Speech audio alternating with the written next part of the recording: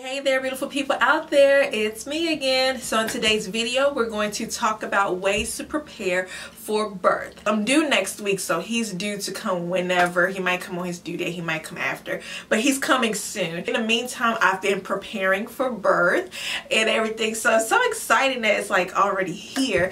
I've gotten a few requests from you all asking for ways to prepare for birth or whatnot, so I am here to do that for you. I did a video about 2 years ago talking about how to have a safe and natural birth, so if you're interested in that video I can link it here for you in case you are having a natural birth. I do plan on having another natural birth. I've been preparing mentally, physically, emotionally, because it is no joke. Labor doesn't matter how the baby comes out, whether you have a cesarean, whether you have an epidural, it's painful regardless. All in how you prepare for your delivery. So in this case I'm mostly going to talk about natural birth, like how I'm preparing for my natural birth. Even if you're having a C-section or epidural, it's just good to still get your body prepared, because that way, you know, be less painful. Let me stop lying, it's gonna be painful regardless. Thank you, Eve. But so that way your body is already getting prepared, your mind is like set, like, okay, I'm about to do this, let's get it, and all that good stuff. So without any further ado, let's get it. Number one preparation you need to make sure that you do or you have done is pack your bags. Like if you have not packed your hospital bag at least by 37, 38 weeks, girl, once you hit 37 weeks, you know, they can come whenever. I mean, they can come at any time. Whenever they're ready. But at the same time, that 37 week is very crucial. So you just need to make sure that you're prepared, so that way you're not like rushing and getting things together last minute when your water just broke and you're about to probably go into labor within the next 24 hours. So go ahead and pack your bags, get that set in stone, get that ready, and that way that is taken care of and out of the way. We've had our bags packed since 35 weeks. I have a video on that, so I can link that here as well. And everything's ready to go, so we're already prepared on that part. Another way of preparing for birth is breathing exercises. From my birthing classes that I've taken in the past and recently, they say that breathing exercises are like you have to at least know some type of breathing mechanism to help you through your birth. You don't feel like you're losing your breath because you're concentrating on the contraction. So if you practice breathing exercises that keep your mind off of the contractions, then you should be good. Now, I'm not saying that you won't feel the contractions, but you won't focus solely on it because your mind and your breathing is on another level. So it's easier like that. The thing that I did with my daughter was I counted out loud. So every time I felt the contraction, I counted to 10. I said 1, 2, 3, 4, 5, 6, and so on and so forth, because the counting helped me to focus on the numbers, which is weird, but it helped. And that's all I did that's pretty much what I did the whole night to keep my mind off of the contractions. Now, not to say I didn't feel it, I felt it, but it kept me, it kind of made me sidetracked a little bit. And while you're doing that, you can sing your favorite song, you know, to keep your mind off of that. Say a scripture like, I can do all things through Christ who strengthens me.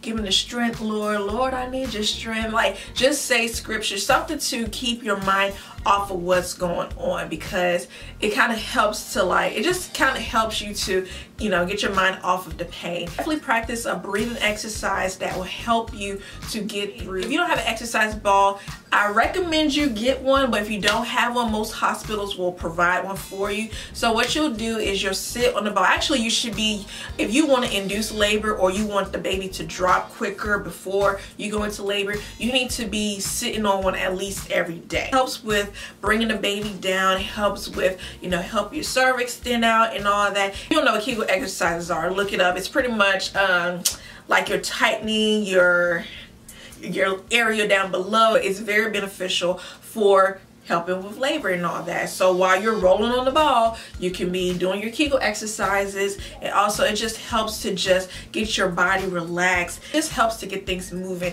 down below. So if you don't have an exercise ball, highly recommend it, but like I said, most birthing centers or hospitals will have that for you, so definitely utilize that. Okay. You need to be hydrated, like right now while you're watching this video. You need to be hydrated. Like, you need to be drinking no less than 64 ounces a day of water, because you will be dehydrated, and dehydration is something you do not want to endure while you're pregnant. Like, it is no fun. It's no fun, and it does not make you feel good, okay? You need to be striving to drink at least 100 ounces of water. Now granted, you're going to go to the bathroom a lot, but you have to remember that you are taking care of two human beings, yourself and your growing baby. So if you're dehydrated, your baby's going to be dehydrated. So you need to make sure that you are full of hydration, whether you're drinking Gatorade, whether you're drinking water.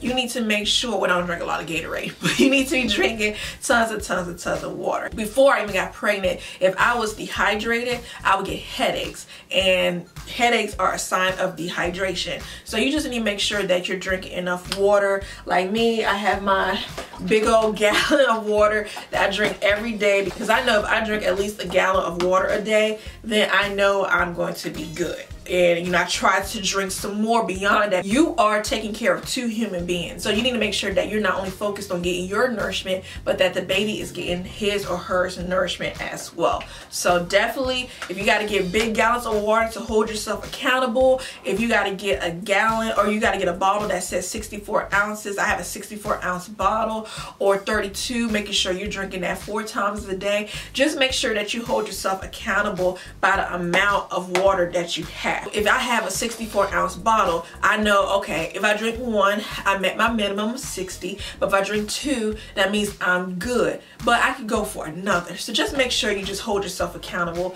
Get your big gallon of water or something, and you should be good. I've heard that water is so relaxing when it comes to labor and delivery. Just watching different water births on YouTube and on Baby Center and stuff like that, it looks so relaxing, y'all. If you go with the natural route and you want like a relaxing atmosphere, definitely look into doing water births or doing like a water labor. So our hospital, they have labor tubs, but we can't deliver in the tub. Like, I can't sit there and have my baby in the tub. I can only labor in there, and once I'm like fully dilated, then they'll transfer me to the bed so it can shoot this baby out.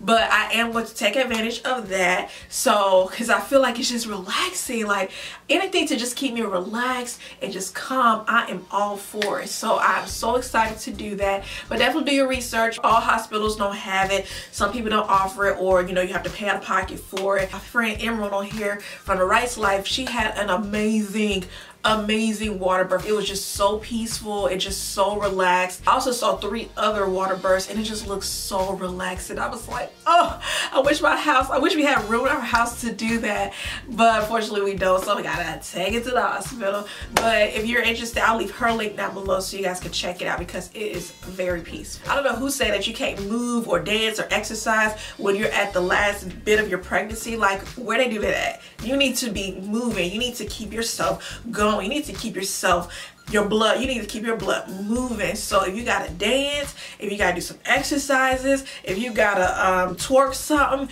do it. You just need to be moving, because that will help your blood to circulate more, and also it will help to induce your labor, come to shove. So definitely keep yourself moving, keep yourself, active. I know all circumstances are different, but just keep yourself moving, keep yourself going, because you just never know. That could, help to make your labor better. That can help to calm the contractions from here to down here, because it ain't getting down here. Definitely look for ways that are safe, safe ways of exercising, safe ways of dancing and all that. Like, I got my doctor, she recommended me to be walking on a treadmill, walking every day. It's like that. So what I do, I gotta do it. So if you would like to induce your own labor, which is possible, there are lots of remedies out here. I know a few, like drinking castor oil, eating dates, what else? Drinking raspberry tea, the natural herbal raspberry tea. Having sex, make sure the shoulders are shooting up in there. Primrose oil,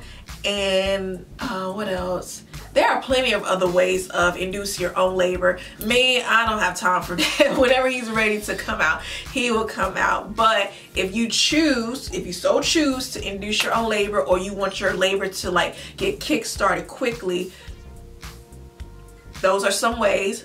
but there are other ways out there as well, so Google it and see for yourself. Those are some ways that I've used to prepare for birth. So hopefully these were helpful, or if you have any tips for me, let me know down below so that way I can know, and hopefully this will help you. So congratulations on your baby. I hope you have a safe and healthy delivery, and that's about it. So thank you so much for watching. I'll see you guys in the next video. Bye.